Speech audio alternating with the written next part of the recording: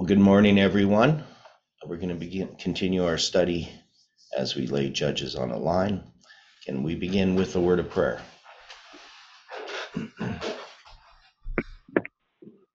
Dear Father in heaven, we are so thankful for this morning. We are thankful for your care through the night. We are thankful, Lord, for the way that you have led us through the day. We ask for your presence to continue to be with us as we study together, as we open your word. We ask for your Holy Spirit to enlighten our minds and help us to understand the things that we are reading. We ask this, Lord, so that we can see clearly our need of you and how you are leading in our lives, in this movement and in the events around us. Be with each person, particularly in the struggles that they have and their day-to-day decisions. And be with us as we study together here. Unite our hearts and our minds to you and to one another, is our prayer in Jesus' name.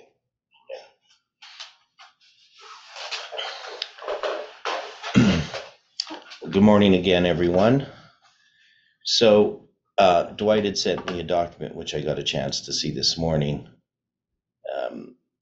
where he puts together all the scripture verses addressing 300.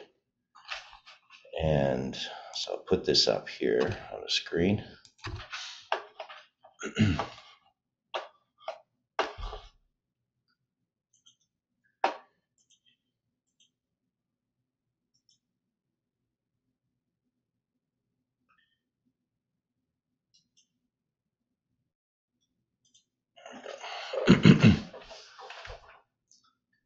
Now, all of these verses aren't necessarily relevant to our understanding of the 300 that we're looking at in the story of Gideon.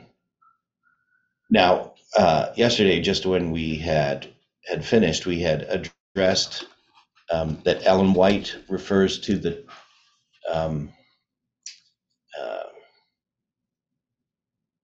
ones, the 276 people that are on the ship in the book of Acts, chapter 27, as 300. So she rounds it up. And so we're making a suggestion that the 273 and the 300 share some kind of symbolism together. At least that was the suggestion that we had. We also addressed, just really briefly, the 300 foxes that Samson had caught and tied together with the torches between them. And so what we're doing here is we're just looking at other verses that deal with 300. So some of them we're just going to skim through. I mean, Enoch walked with God after he begat Methuselah 300 years. So this would be the first mention. Now, of course, we know the connection of Enoch to this movement, right? So you have Enoch, who he lives for 365 years. So that first 65 years before Methuselah is born, we have as a symbol that comes from the prophetic mirror. But we also know after Methuselah is born, he's going to live 187 years before he begets Lamech. And so we have this 65 and 187, which together is 252, a symbol, of course, of the 2520. So we have all of these symbols tied together. But now we also, if we think about it, we also have 300 years tied to those symbols. And we have 300 years here in the story of Gideon. And I don't think we really thought about it much when we were dealing with the chronology addressing that 252 years. And when we have the 252 days from November 9th, 2019, I'm going to draw this on the board. I think this will be interesting to people and much easier to see.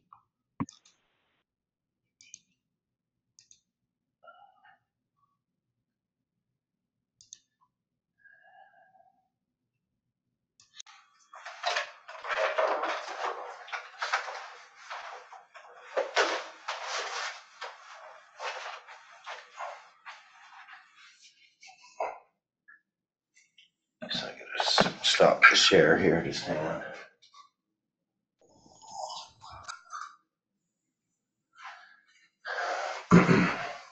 I'm gonna erase this. I'll end up drawing this again.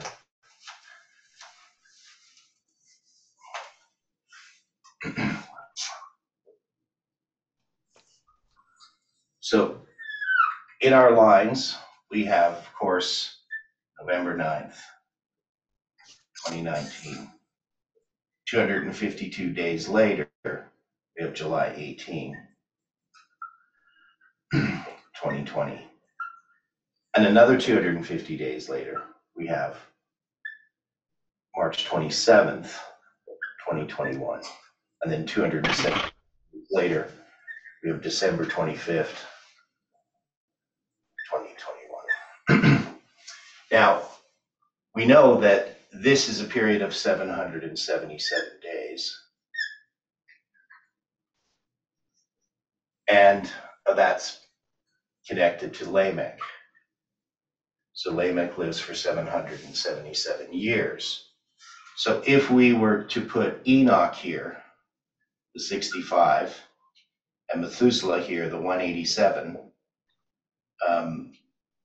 you'd have 252 here as well.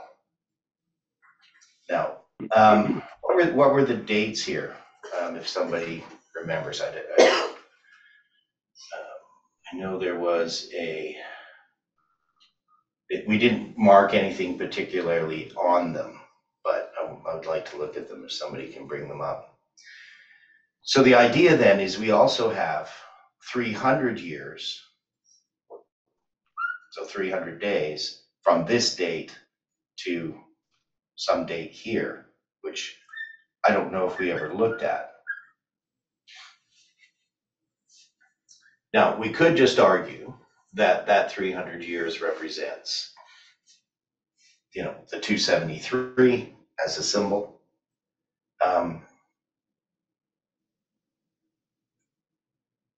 So Rand, can you produce those dates? I think May 6 would be at the beginning of the 181. Beginning here? Or 187? At beginning at the 187. Yeah, that would make sense. May 6th,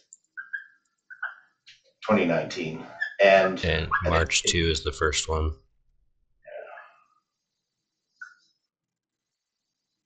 So also 2019. Now, if I was going to go from here 300 days, that'd bring me to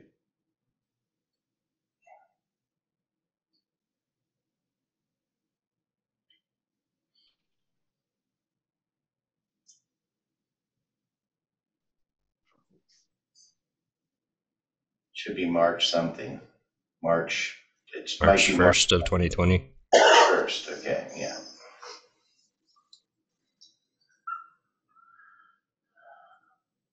Right, and of course you can see this is March 2nd, so this is 65. You obviously 365 days here. And because we moved in past February, so 365 would bring us 360, let me see here, because you're going to have the leap year here. So that's why it moves from March 2nd to March 1st. I don't know if that makes sense to people, but there's a February 29th in here. Otherwise, this going from March 2nd, 365 days would bring you to March 2nd. So I don't know what this means particularly, but this is what we have as far as this 300. And we can see this 300 is attached to this symbol of 65. So we know that when we have the prophetic mirror, you're going to have this 65 years at the beginning. Let's say you're going to deal with 742 to 677, and then you're going to have 252 or 2520 years to 1844, right? And then you're going to do 19 years to 1863. I mean, we're all familiar with the prophetic mirror. But we know also we have a 2520 that goes here with the 19 years here and 65 years here. So this 65 being attached to a 252, here we have a 65 attached to a 300 as a symbol. So can we say that 300 has something to do with the message of the 2520? That's the idea.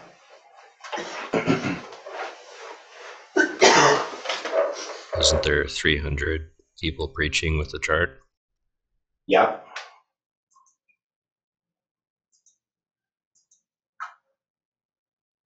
So we have the 300 people preaching with the chart, which has the 2520 on it.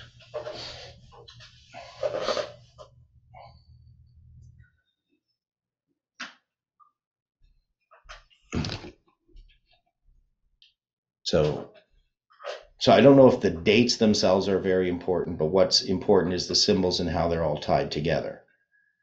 So it's a witness to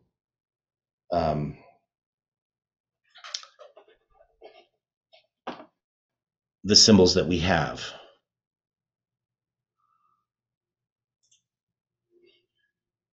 Now, so if we're going to put all these symbols together, I mean, maybe we should still look at some more of these.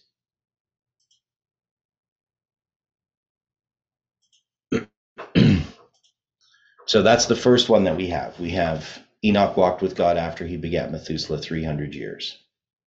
And since that's the law of first mention, we would have to look at that as significant. So we have 300 years. It's the symbol of 300.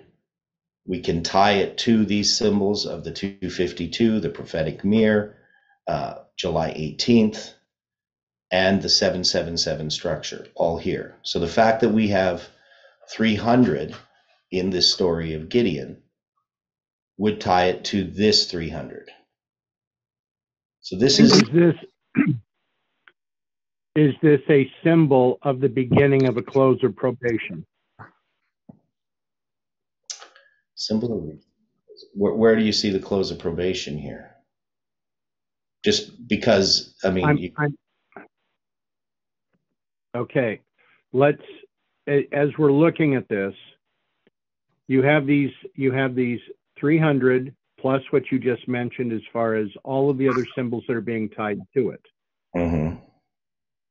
Now, when we are comparing this verse with the one that follows it, which gives the dimensions of the ark,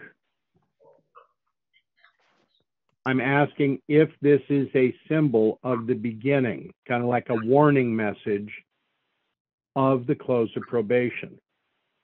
Okay. Now, we know that at this point with Enoch, that Noah is not alive.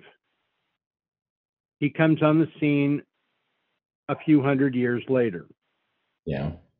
But we have so many symbols that are tied here with Genesis 5:22. So we've also got other symbols such as the 5 wise and reunion or restoration also being tied with this. Yeah. So this one verse and the symbols that are tied to it are fairly weighty as far as what we've been considering within this movement. Yes. Yeah, to me, it's an extremely important verse. Well, all this connected with Enoch, Methuselah, and Lamech. dealing with the symbols that we have in our movement. And because we didn't, we didn't create these symbols. These are symbols that happened, that they all happened to come together in connection with this whole history of these three patriarchs. And to me, it's always interesting of how it all came together, how we came up with the symbol of Lamech attached to the 777. Had nothing to do with any setting of dates or July 18 or anything like that. That was done long before, when I was simply studying the 70 weeks and noticing the two Lamechs, and the idea that 434 and 343 added together created this 777, which is the length of Lamech's life. All these things, all these symbols, the 65, the 252, none of them had to do anything with setting of the date for July 18. But after we had these structures, then we could see that these things were all connected. And as Stephen notes here, we have the word value for Enoch is 65. That's if you just add it, right? So that's the normal gematria. So how are you doing that, Stephen? I'm not quite sure. You're just taking E for 5 and N for 14. Yeah. No, he's just adding them up. And then when you multiply it, it's 25200. Yes. Okay, that's what I thought. So Enoch creates these two symbols just in this way of using the gematria. Now we also have, was noted in your tabled history, when we had the chart of the ages of these patriarchs, and I can't remember where we started, but if we added them together, we would get 2520 as well, I believe. And that was starting with, if anybody remembers, when Lamech is born, or Enoch is born, I can't remember.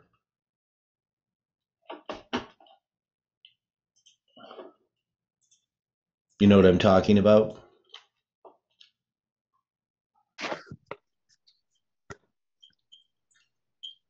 I think it is when Enoch is born. It's the ages of the patriarchs is 2187. Yeah, that's all of them together. But there's some point where we can go back, and it's going to add up to 2520. And I just can't remember where it is. Just hang on a second. I'll easily do it if I do it this way. So the point that I'm trying to make here is there's these structures that exist within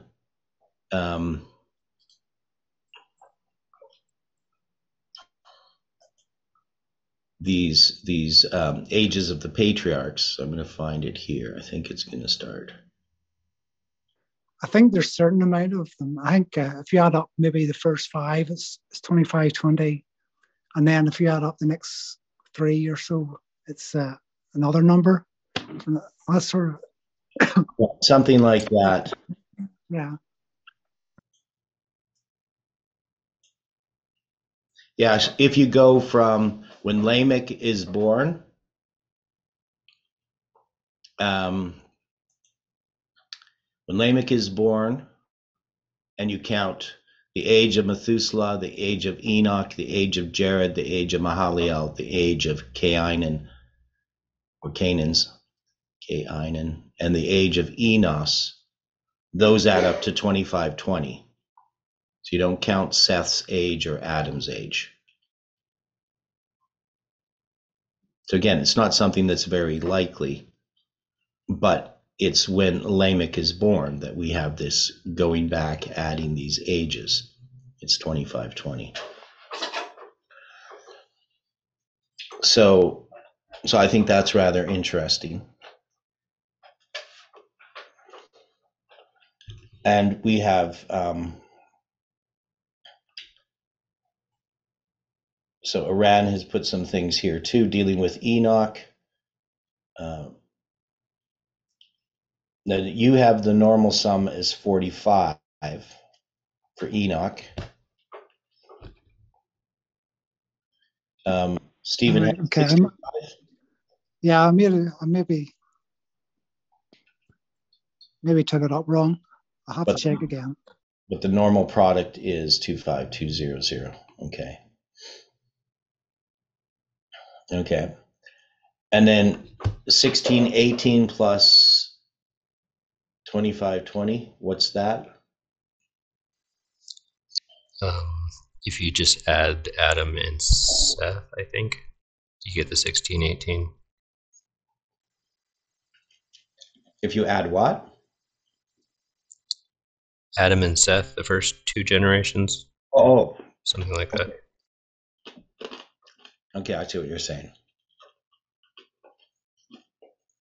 And the significance of 1618? That's a golden ratio. Yeah.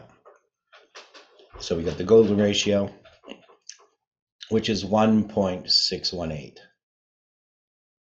And the 252, there's 2520. Okay. So, we start to look at these things in detail and we can notice a lot more. But the thing is, we see they're tied to this 300. Now, the suggestion then is that this 300, well, because we have the ark, this is the ark, not the ark in the sanctuary, of course, but the ark that Noah makes is going to be 300 cubits in length, a breadth of 50 cubit and a height of 30 cubits. So here we have 300 cubits in length, and this would be a type of, well, here I would, Dwight, you said it's kind of a judgment, a symbol of judgment. But here, this is something that's a covering or a protection, right? The ark protects them during God's judgment. But wasn't there judgment for the rest of the world when they didn't accept the warning to get on the ark? Yeah, that's true. But I'm saying, well, there's judgment there. In order to have protection from God's judgment, there has to be judgment. But I'm just saying the 300 cubits themselves, to me, would symbolize more God's protection. So it's a message that protects people from God's judgment. Okay. So it is a warning message about God's judgment. Right. Yeah.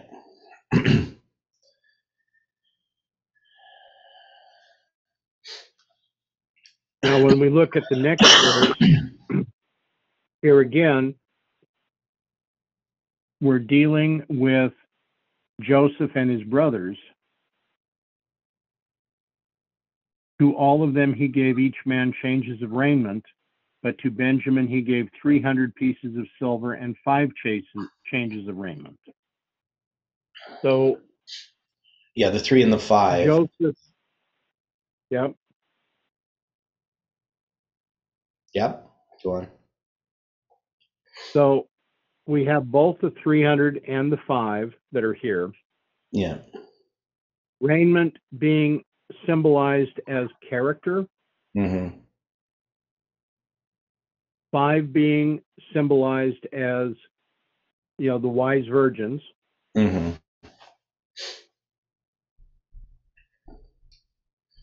So you have a covering, but we're also seeing at this time that this is an invitation for Israel and his household to come to Egypt. And we know what the symbols that we've seen in this with Joseph have been.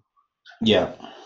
Yeah. So again, we have all of these same symbols, the 187, the 252, and everything's tied together.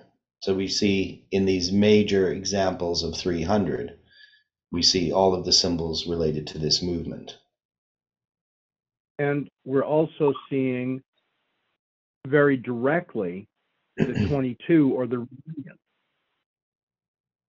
Yeah, the 22, the restoration symbol. Exactly. Yeah.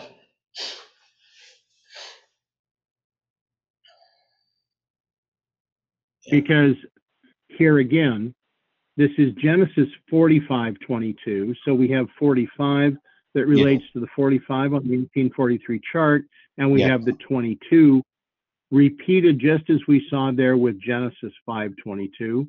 Yeah. So all of this is speaking to the movement right now. Right.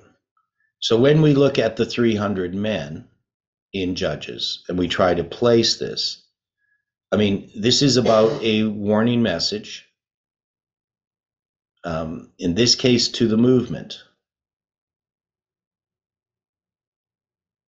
But we also know that some of this is referring to events still in the future. So the movement needs to give this warning message. Agreed. Right. And so when we have this symbol of 300, it's tied to what already has been given as far as the message is concerned. It's tied to all of those symbols that we looked at, the 65, the 252, the 187, the 365, the 777.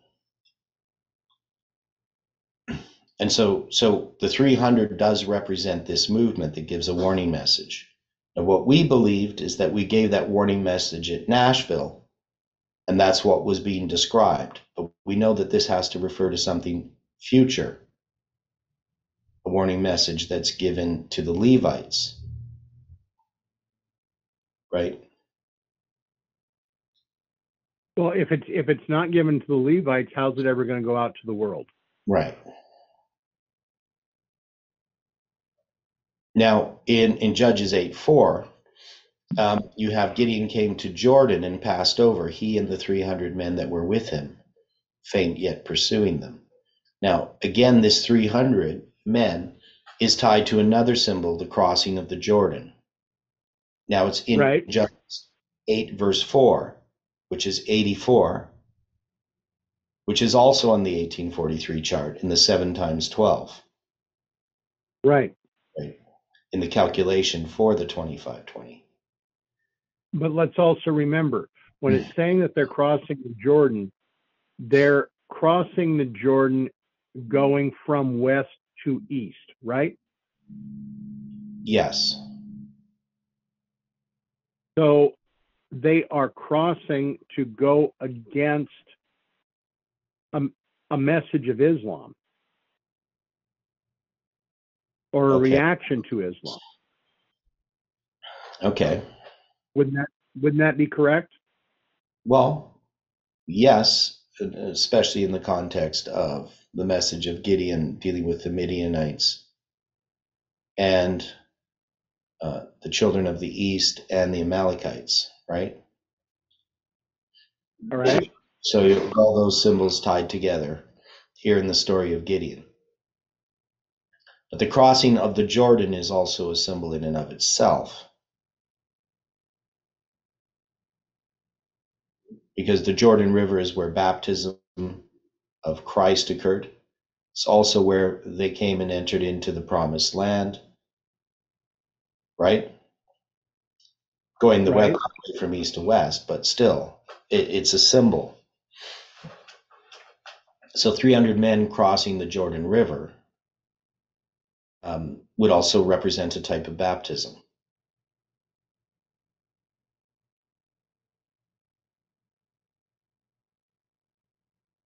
Right.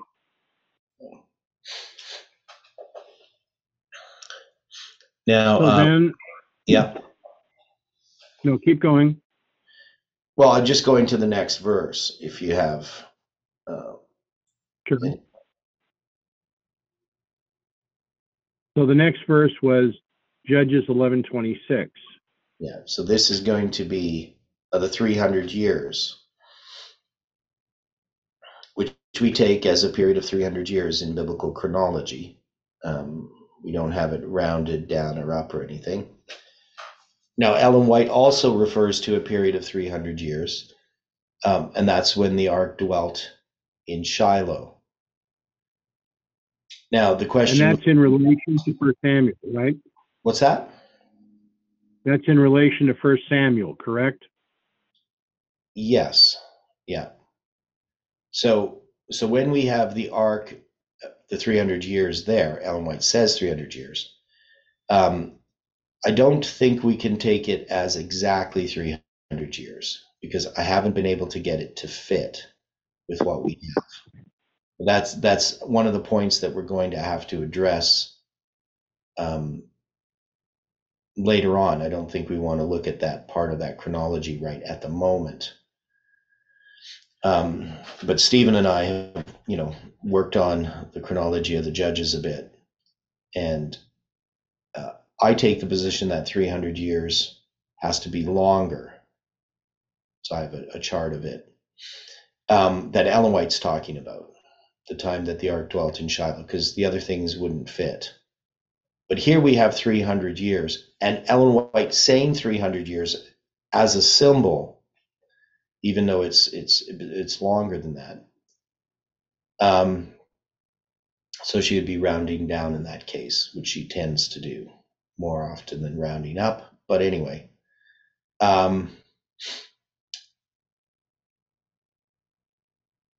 what would this?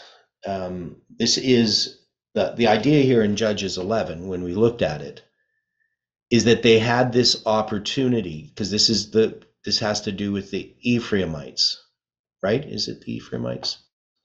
We go there. Right. So,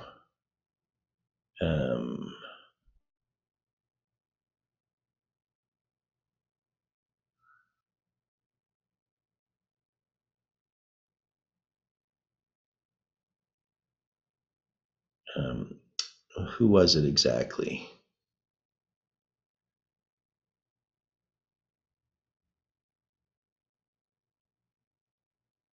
Oh, yeah. So this is Sihon, king of the Amorites, talking to the Israelites.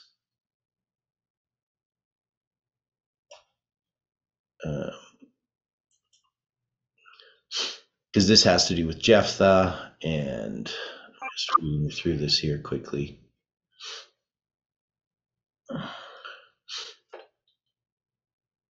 Yeah, so they go to the king of Edom, let us pass through your land. And then they want to go through. The Israel sent messengers unto Sihon, king of the Amorites, the king of Heshbon. And Israel said unto him, let us pass, we pray thee, through thy land into this place. But Sihon trusted not Israel to pass through his coasts. But Sihon gathered all his people together and pitched at Jahaz and fought against Israel. And the Lord God of Israel delivered Sihon and all his people into the hand of Israel, and they smote them. So Israel possessed all the land of the Amorites, the inhabitants of that country, and they possessed all the coast of the Amorites, from Arnon even unto Jabbok, and from the wilderness even unto Jordan. So now the Lord God of Israel hath dispossessed the Amorites from before his people Israel. And shouldest thou possess it? Wilt thou possess that which Chemosh thy God giveth thee to possess? So whomsoever the Lord our God shall drive out from before us, them he will possess. And now art thou any better than Balak the son of Zippor, the king of Moab? Did he ever strive against Israel, or did he ever fight against them? And Israel dwelt in Heshbon and her towns, and in Aroer and her towns, and in all the cities that be along by the coasts of Arnon 300 years. Why therefore did ye not recover them within that time? Therefore I have not sinned against thee, but thou hast doest me wrong to war against me. The Lord, the judge, be judge this day between the children of Israel and the children of Ammon. Howbeit the king of the children of Ammon hearkened not unto the words of Jephthah, which he sent him. So what's exactly happening here? Right. So Jephthah sends messengers to the king of the children of Ammon, and he's going to basically what's the discussion here? Do people remember? How could we characterize this without going into too much detail? Just a summary of it.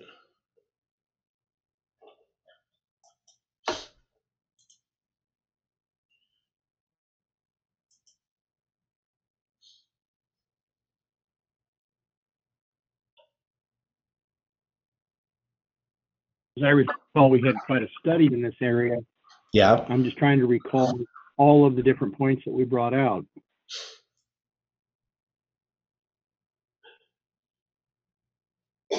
Right. So what's their disagreement? So Jephthah was being rejected by his father's house, right? Yeah.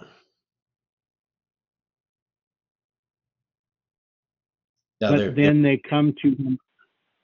Go ahead. Yeah, no, just go on. But they come to him later because they need a leader, and they didn't feel capable of leading themselves. Right. So they make Jephthah the leader. Right. Yeah.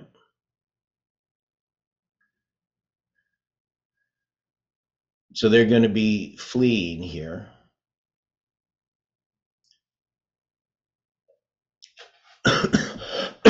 At the beginning of this chapter.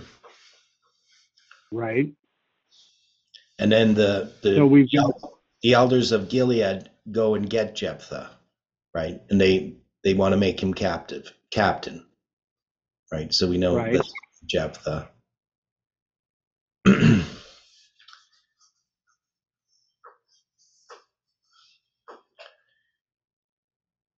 So in chapter 11, in Judges 11:11, they make him the head and captain. So we have that 11:11 symbol. Right.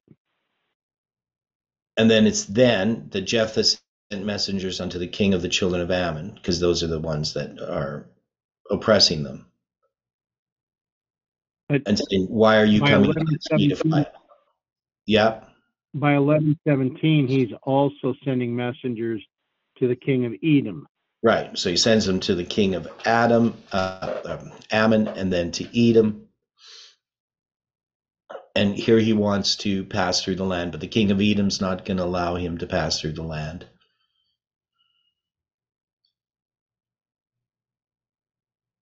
Yeah, it's interesting because they go Ammon, Edom, and he sends a similar message to the king of Moab. Yeah. But the king of Moab would not consent. Yeah. Yeah. So we have Edom, Moab, and Ammon, right, which is mentioned in Daniel 11, verse 41. Right.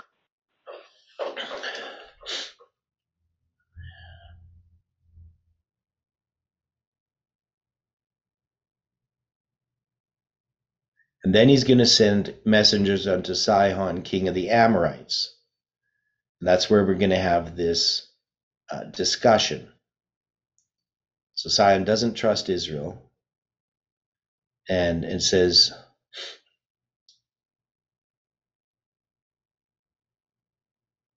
and the Lord God of Israel delivered Sihon and all of his people into the hand of Israel, and they possess all the coasts.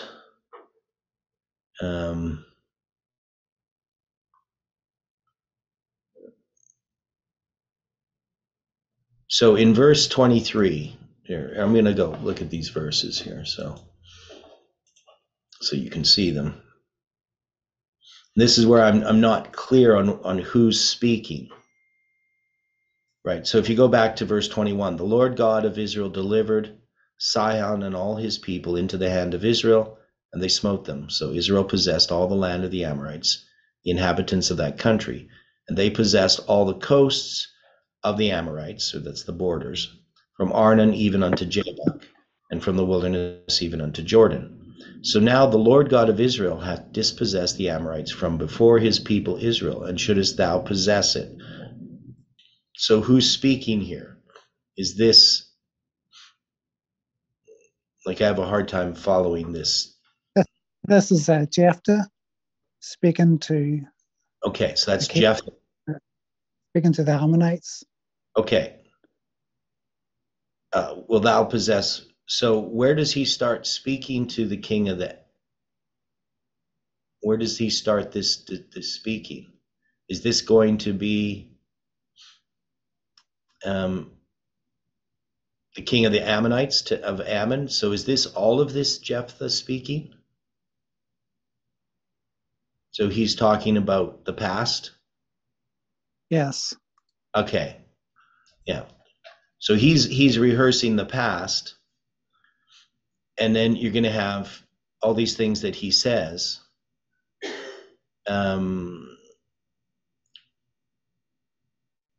So while Israel dwelt in Heshbon and her towns, and Aurora and her towns, in all the cities that be along by coasts of Arnon, 300 years, why therefore did you not recover them within that time? That's Jephthah speaking to the king of Ammon. Yes. Okay, so that makes more sense now, because I wasn't clear who was speaking. So he's saying you had this opportunity during this 300 years. And so that 300 years you count from 7 years after the crossing of the Jordan? No. Where? 1 year before. Oh, from 1 year before the crossing of the Jordan? Yes. Okay. And then I count the 7 years, then I would count, 7 years later, I would count the other 300 for the tabernacle being set up in Shiloh. Oh, okay. So that's how you do it. And the problem there would be that it doesn't fit in. Ellen White's 300 years can't be an exact number of 300 years. Well, I don't know. It's, it would just have things overlap. You know, you'd have some, Eli being the same time around the same time as Jephthah. Yeah, but then you still have the issue with Samson, and you have the different ages of Samuel and so forth. So trying to fit that whole thing together, it doesn't make sense to put Samuel 300 years, literally, like exactly. And we're going to have to somehow work this out so that we can look at it together. Well, Samuel, he would be a contemporary of Samson. Yeah, well, see, I have 369 years from Shiloh to that the ark would be in Shiloh.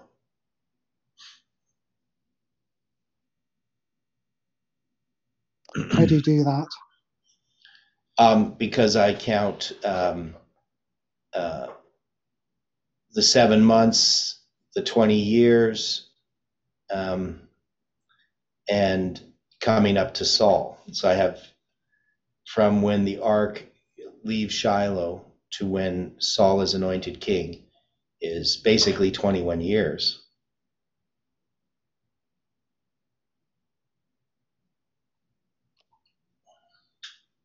So we're going to have to look at that. We're going to have to try to figure this out. But that's how I read the verses dealing with Samuel's 20 years. Well, them 20 years is the time after the Philistines are still oppressing Israel. Mm-hmm. And then Samuel, Ellen White says Samuel was invested as a judge after them 20 years. After the 20 years? Okay. Yes. So, Okay. So, yeah, so then he's going to continue on for quite some time, I think, before he's really old then, before because he would still be quite young, because he was maybe only like 15 or so when that ark was taken. And then you have them 20 years, so Samuel would have been 35. He yeah. tells it he continued until he was very old, Elmite says. So Okay. he would be quite some time after that. Okay. So we're going to have to hammer that out in detail at some point. And I'm not ready to do that, in the sense that I still have to go over your notes and go over it, and then we can sort of figure it out. But yeah, if you're going to put it,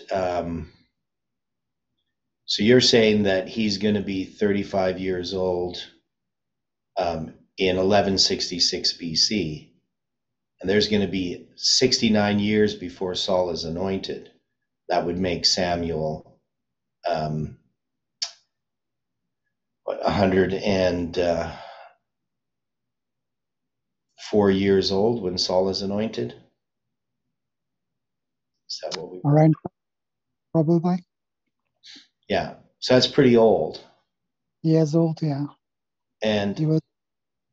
And Samuel's going to just, now he's also going to anoint David. That's right. And how long had been Saul reigning when David is anointed?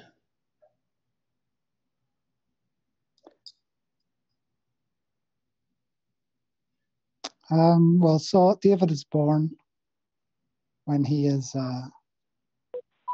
Saul has been reigning 10 years. Yeah. So you're going to have Samuel be like 130 or something. Yes. Well, when he dies around that age. Yeah. Yeah, exactly. So Well, you had the likes of Jehoiada around the time of Joash, so he lived to 130 or so. So okay. he was after. It's definitely possible. Okay. It is. Yeah. Okay. So it's something we're going to have to work out so everyone can see it quite clearly. Mm-hmm. So they were already saying that Samuel was quite old when he sort of gave his sons to be priests, but he's going to live, maybe another 30 years or so after that. Yeah. Yeah. So he was already old. Yeah. Mm-hmm. Yeah. So we'll work that out so everyone can see it quite clearly. Now, so we have, and here we're looking at the symbol of the 300 years. So the 300 years then, we have these two periods of 300 years, Ellen White's period and this period. So if they are literally 300 years, they serve as symbols, even if they aren't literally. They serve as symbols of what? How would we tie these symbols to what we already have with the 300 men of Gideon?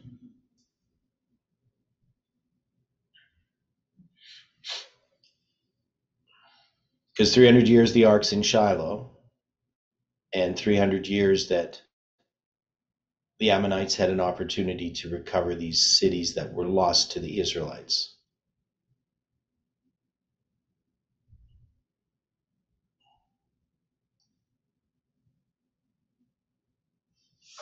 So what are these symbols then?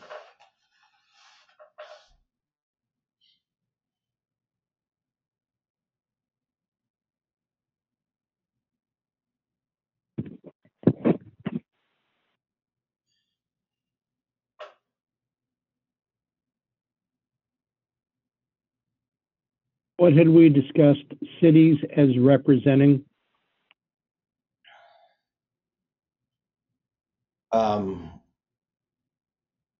I don't know. I mean, cities can represent lots of things.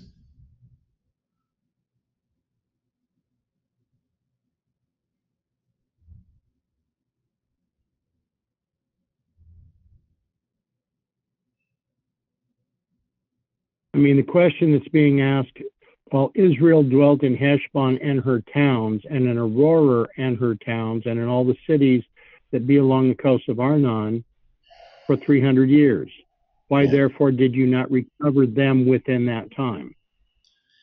So Right. they're asking the question to the Midianites, right? Oh, this is Jephthah asking the question to the king of Ammon, to the Ammonites. Okay. So why haven't the Ammonites come back to recover these towns? Right? Yeah, because they're making an argument, well, this is sort of our territory. You took land from us, and he's basically saying, well, you didn't come and try to get it back. Why are you doing it now, sort of thing, I guess.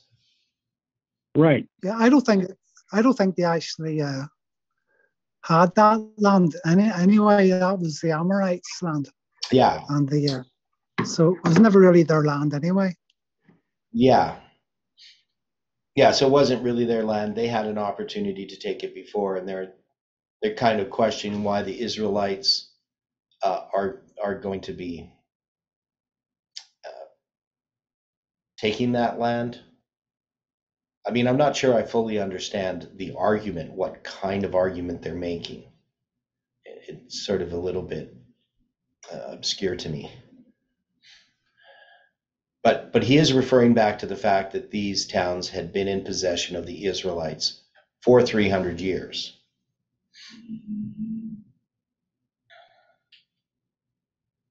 So as a symbol, I don't know, how we're going to interpret this as a symbol, these 300 years. We have the 300 years of the ark in Shiloh. And they seem to be tied together, these two periods of 300 years.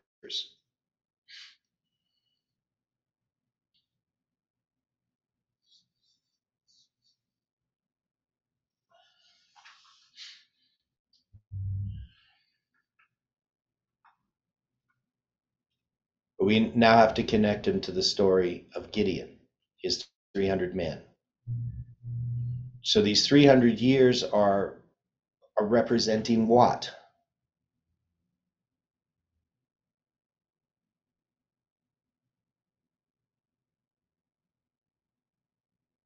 I mean, the ark being in Shiloh. So the ark is in Shiloh temporarily, right? It's not in the place where God ultimately wants it to be.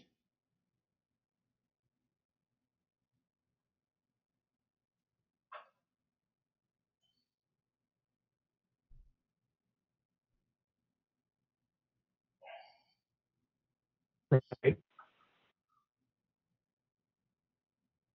Dwight? Yeah, I'm listening. I just heard you. I said right. Oh, right. Okay. I'm just not satisfied that we've really given a symbol for what these 300 years are. I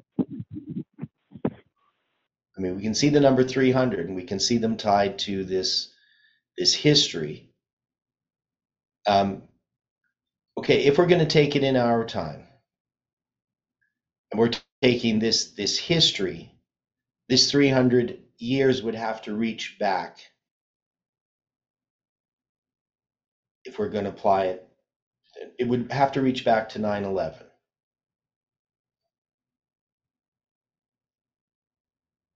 Okay, correct. To something like that, right? And so this is a message that has been developing since 9/11. But we also have this argument against the enemy, their message that is oppressing us. So Jephthah's a judge, and he's a message. And his message to this group that is oppressing us, this message that's oppressing us.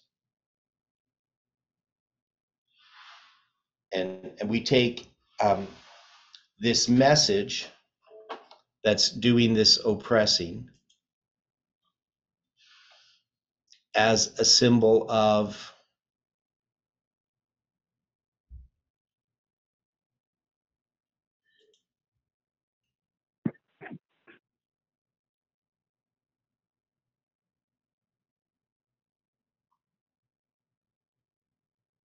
of what? What is this message?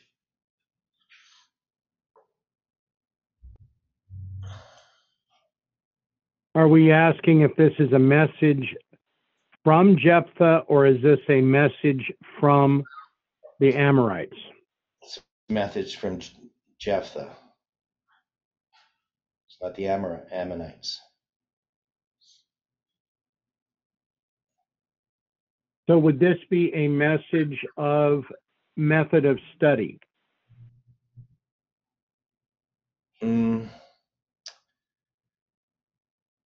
Well, no. Okay, so we're jumping around a little bit here. So I want to go back to Judges dealing with Gideon, right? So with Gideon, okay, the enemy is the Midianites that oppressed them for 7 years. Right. Okay, and so we have this 300 attached to this message. Now we said that Midian is strife, and it opens up the way for the children of the east and for the Amalekites. Now, so we're looking at Judges 11, where it's talking about the Ammonites. And so it also has 300 attached to it. Right. So we're looking at this 300. But when we look at it in the story of Gideon, we see that this is a message of it's a message that addresses specifically the strife aspect, right? So we're whittled down to these 300, right, in Judges chapter 7. And it's these 300 that are going to give this message. So they're going to give a message that's going to defeat the Midianites. So we have this other story that also has 300, but it talks about 300 years.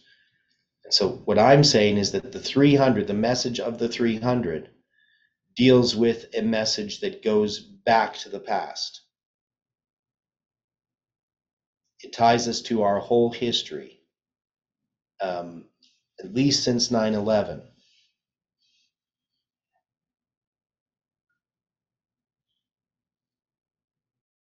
Because we have to take all of these 300s and we can see that they apply to this message, to the symbols of this message.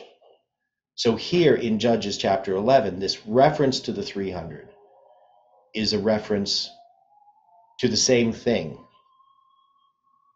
But it's not dealing with the same enemy here. It's talking about something in the past. Right. Right? It's talking about this Agreed. whole in which they had this opportunity. And Jephthah is giving a message, because it is a message, to those who have not accomplished what they said they wanted to accomplish. So that's the enemy, the Ammonites. So the Ammonites is this other message. So when we get there, we can look at this in more detail of what that is. But we already have addressed it before. And this would have to be the message, the counterfeit message that we have regarding the Trump prediction, right? And also the pandemic. So that's what I believe we understood it to be. So when we look at the next example, we're going to be now in the new, we're going to have the story of Judges again, chapter 15. And that's going to be Samson with the 300 foxes. So again, we're going to have this repeated 300 again. So we have 300 in the story of Gideon. We have 300 in the story of Jephthah. We have 300 mentioned in the story of Samson.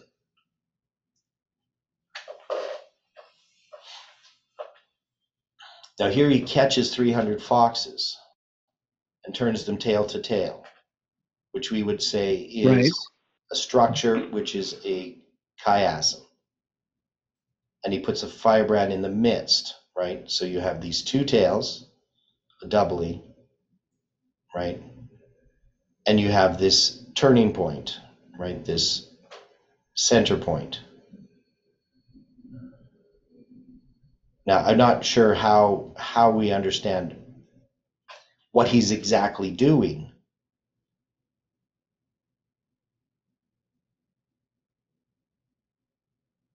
So he turns tail to tail and he puts a firebrand in the midst between two tails. So what do we picture? I mean, I don't think we addressed that fully when we were studying that. But would he have just, like, he's going to start their tails on fire, right? Well, it says that he put a firebrand, he put a torch in the midst between the two tails. Yeah, but what is he doing? Is he tying it to the two tails, or is he just lighting the two tails on fire? It's to me, it's rather obscure exactly what he's doing. I mean, I can't see foxes being tied together. And it says turned tail to tail. This would be, to me, that they're pointing in the opposite direction. Right.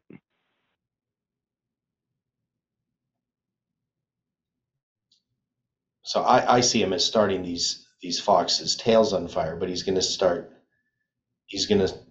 have them turn tail to tail when he starts their tail on fire. So he's lighting two foxes at the same time. And then these, of course, are going to run through the fields and cause the fields to burn. And exactly, how long it takes him to do this and the whole process, it's not explained. But we have these symbols here.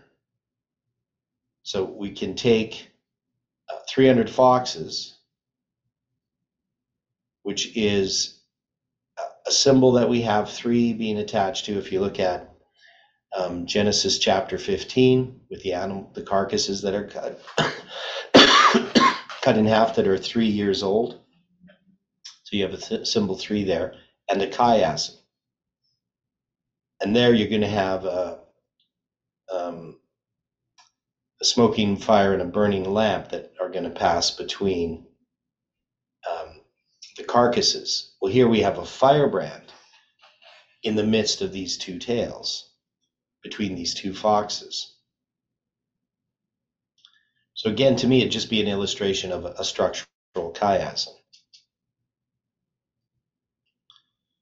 Being 300, so the grip, there's 2 in each, so that would be 150. Mm-hmm. Doubles, 2 grips of foxes. Yeah. So I'm thinking about the Islam prophecy of the 150 years.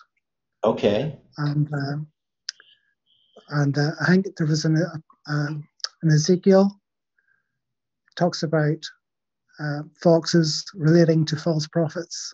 Yeah. And so we could maybe think of Islam and Muhammad and so forth there, and the prophet is the tail, the false prophet is the tail, I think, as well. It says that. And, so I don't know, just some thoughts. Yeah, so the prophet that telleth lies, he is the tail. Right?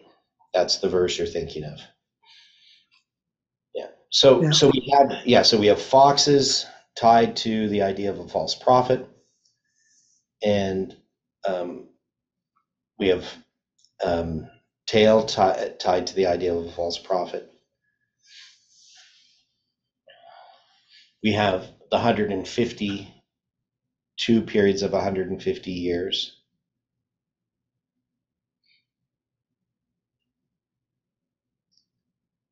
And so I would say that this 300 foxes, this isn't it's a message that exposes the false prophet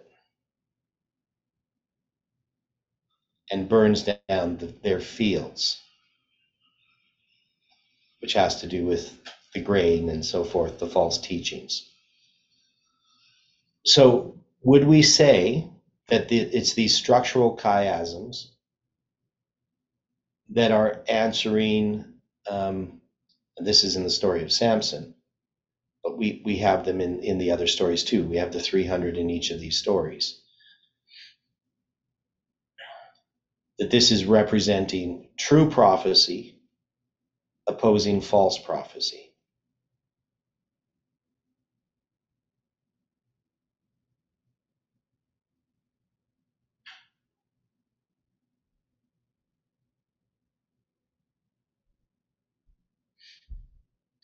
Yeah, and the I think spots. that's worthy of consideration. Yeah. Now, here's the way that I look at it. Now, when I see, and I'm not calling, Colin or Odilio false prophets, because I don't think this is referring to people here. This has to do with aspects of a message. But we have two things: the Trump prediction and the pandemic. And in each of these, we have, in our studies, have come to see that these are typical. That is, Trump's prediction fulfilled its role in the typical line that we are in. And the pandemic fulfilled its role in the typical line that we are in as the Sunday law. In order to see that, in order to be able to discern what's correct and what's not correct about the interpretation of that, we have been given all of these dates, all of these structures. Now, in both Colin's and Odilio's, they have structures that are correct. The only problem is the interpretation that's placed upon those structures. That is, when I see Colin's lines, it fits exactly with what I understand. But then he ignores all of the other things because he hasn't studied them that we have understood. Same with Odilio. He lays out these lines correctly. The dates are correct. Spans of time and the symbols are correct. But in both cases, those chronologies don't support the conclusions that they're coming to. There's nothing that supports the idea in their chronologies that this pandemic is turning into the Sunday law and that the Sunday law is going to be connected to the vaccinations and we're going to just move right into the Sunday law. There's nothing that supports the idea that Trump is going to be made president again and be the one that brings about this Sunday law. The structures themselves don't give you that information. Now, but also we have to ignore all of the other ways in which these structures are tied to our lines. And in both of those cases, they're taken out of that context so that we can't see that they don't support the conclusions that are being drawn from them. And so these messages of themselves need to be turned tail to tail. And when we do that, to me, what we're doing is we're placing them into this structure. And that structure includes, April 5th, 2030, right? It's tied to Colin's directly. Odilio's is tied to all of the other structures that we have. So in this story of Samson, we have this test, but it's dealing with these 300. So this 300 is about a message, but there is a true message addressing the 300, and there's a message of the 300 that's represented by foxes that need to be turned tail to tail. So this 300 is a consistent symbol, but in each of these stories, it serves a different role. Would that make sense to people? Yes. Okay. So then 300 is a symbol of a warning message.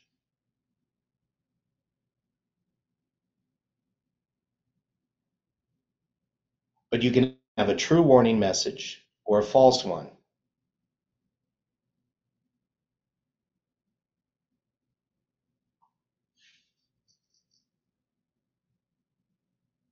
There's so many times that this message comes up that it it gives a symbol of this warning message that precedes a shut door.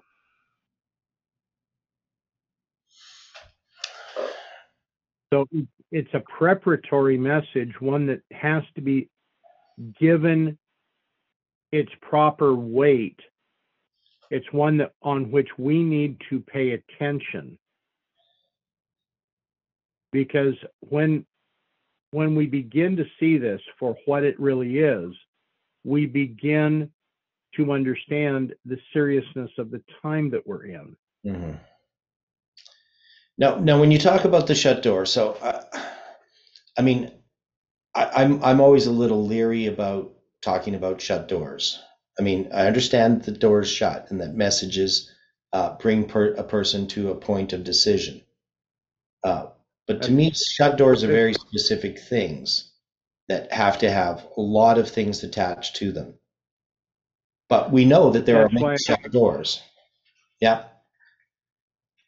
It's why I use the adjective preparatory to. Yeah, right. Yeah. So, but one of the things we saw with Odilio's presentation dealing with the mandates is that he jumped from the mandates and addressed the Trump prediction of Colin.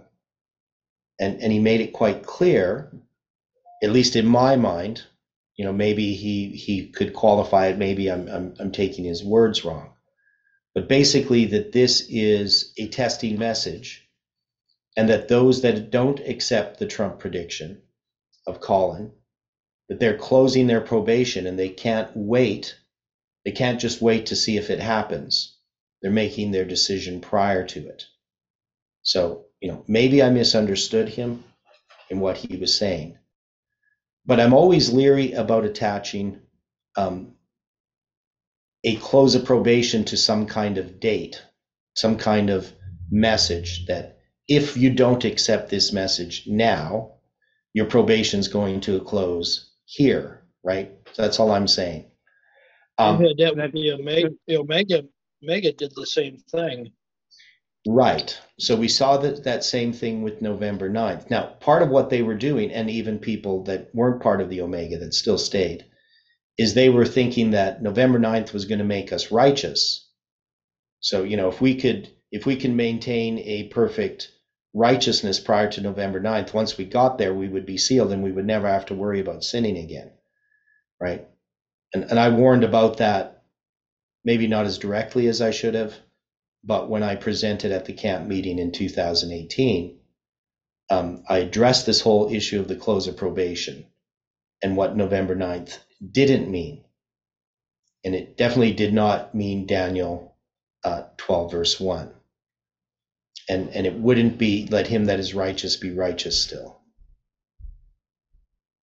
But that's not the point that I'm trying to make. No, I know. I realize that. I was just going to say that. You're not trying to make that point.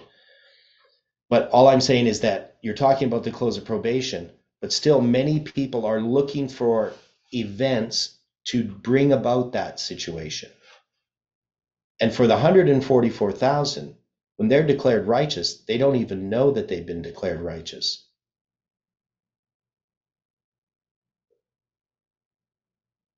Right? They're not all of a sudden seeing themselves as righteous.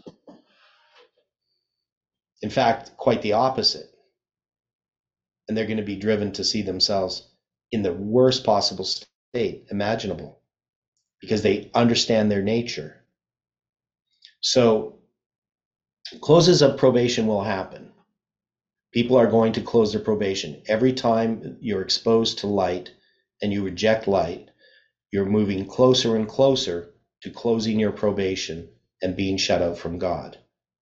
But that close of probation is not something that can be seen or marked because it tends to be an individual event.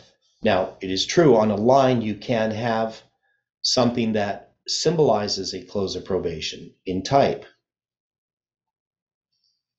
But I would never take it literally that it applies to every person. Even November 9th, I wouldn't argue that every person who ended up on Parminder's side has now their probation closed and can never repent.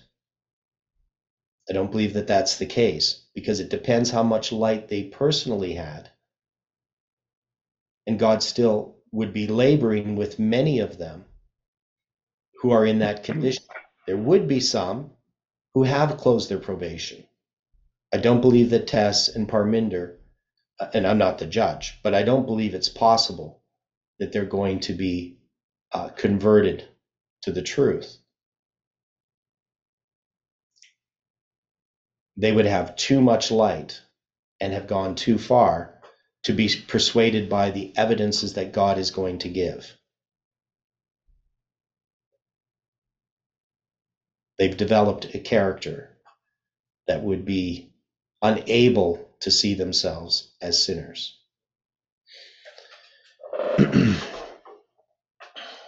Now, so moving on for more of these symbols, we have the weight of a spear, 300 shekels of brass in weight. We have another spear here, but he says he lifted up his spear against 300, so 300 men that are killed. So the interesting thing here is we have 300 shekels of brass for a spear, right? And then we have a spear lifted up that kills 300 men. Unrelated stories, but it's kind of interesting that we have this 300 attached to a spear. So the question is, what is a spear?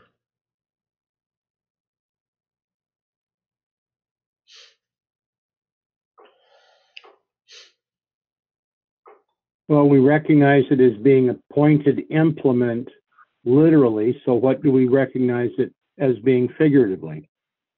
Well, I would say it's a line.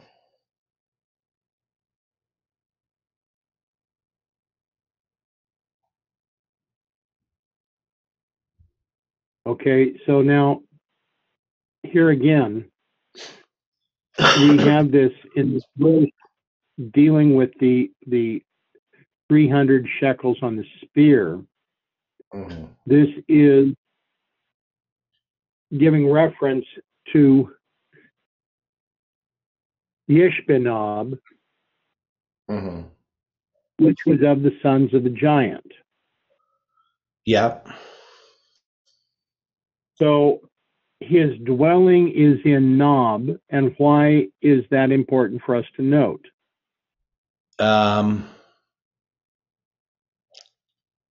Okay, just hang on here.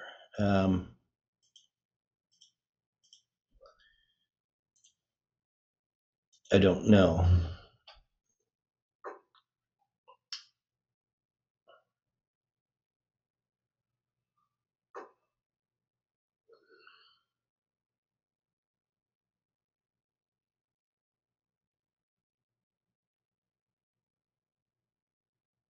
Do you have an answer? I'm puzzling that right now. Yeah, because his name means his dwelling is in Nob. Now, technically, Ish refers to the idea of a man, right? So Ish is like a husband or whatever, a man. And then you have the word Nob and Yeshab. So I'm not sure if I'm there. That's the way. So they're interpreting this differently than I would, because they're going Yeshab, Yish, Benob. I'm not sure how they're constructing that word.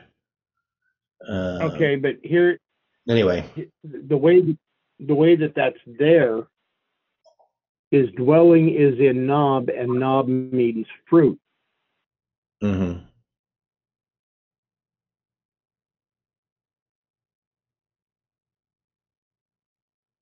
What else should we be seeing here?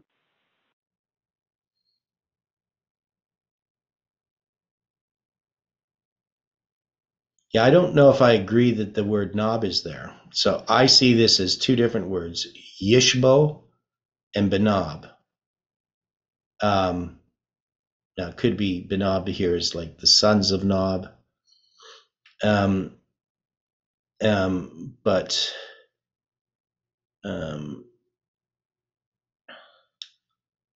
Yeah, so Yishbo.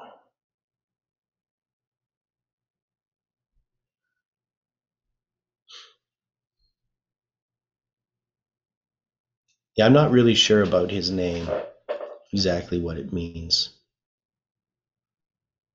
Okay. But I don't know. I think we could look too much into some of these things here in the sense that, I mean, that's in the context of another story. But when we deal with the 300 shekels itself, the weight of this spear, a spear is a line.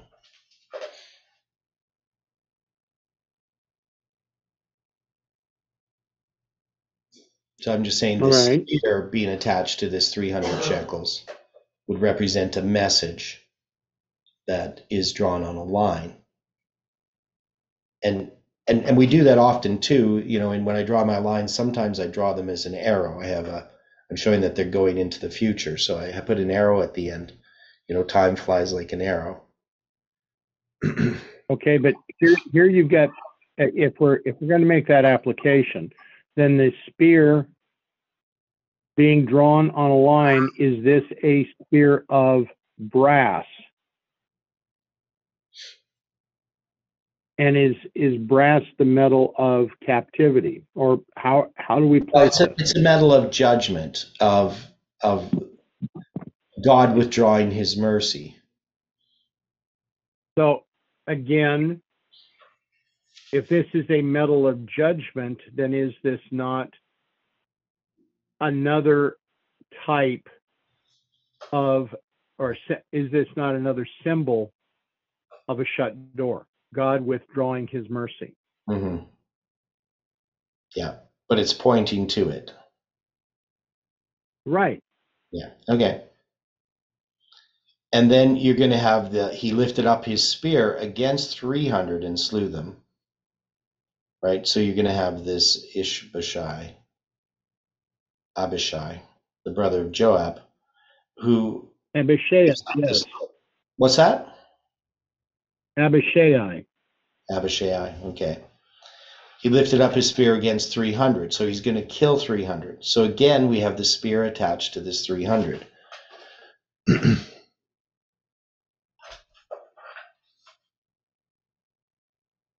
So the 300, okay. The spear can be 300 shekels of brass, but the spear can also slay 300. So again, we see this 300, but it's in different contexts. But it still is a consistent symbol in and of itself.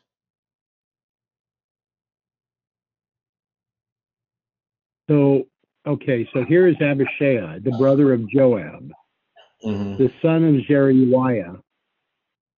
But Abishai is the father of a gift. And is the brother of he that is Jehovah fathered. And he lifted up his spear against 300 and slew them and had the name among the three. So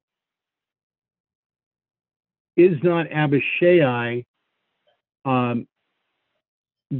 wouldn't that be like a cousin or a nephew of David? Well, some kind of relative.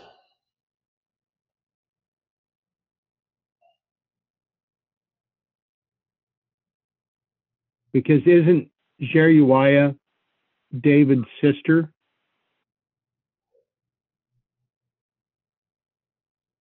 I don't know.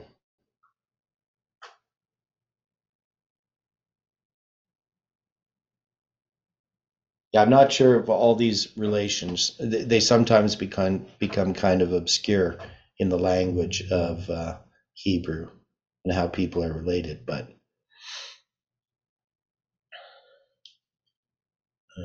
Okay.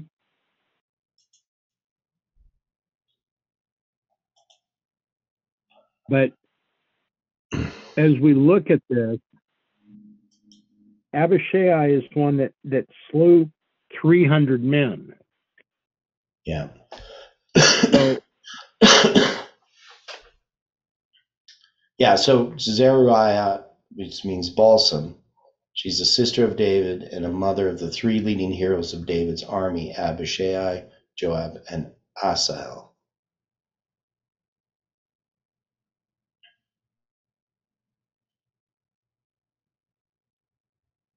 So if this is a son of Zeruiah, a son of David's sister, that means that these are his nephews.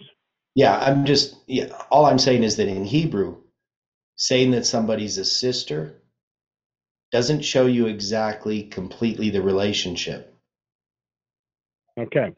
That's all I'm saying, So they use these terms that in English are more specific. They use them more loosely. Okay. Right? So all I'm saying is, based on this, it's probably right. Yeah, they would be nephews, and that could be the case. But I'm just saying from the Hebrew itself, I don't know. Okay. Now we've come through the first half of this paper. Yeah. And we're at the close of our time together today. Mm-hmm. We still have a lot to consider. Mm-hmm. Yeah, there's still more to look at. So we'll do this tomorrow. Do we have any other questions or comments with what we've been addressing?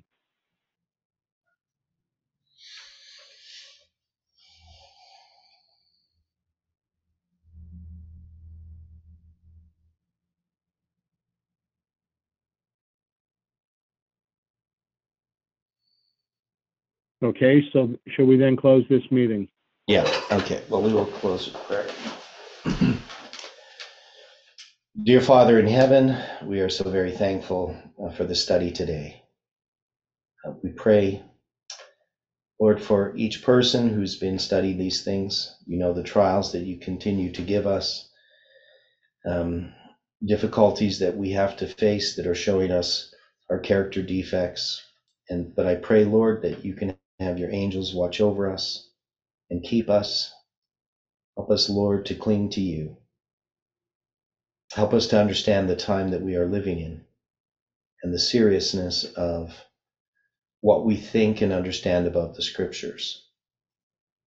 Help us to be faithful to the light we have and to be a light to those around us. Be with us now through this day, we pray in Jesus' name. Amen.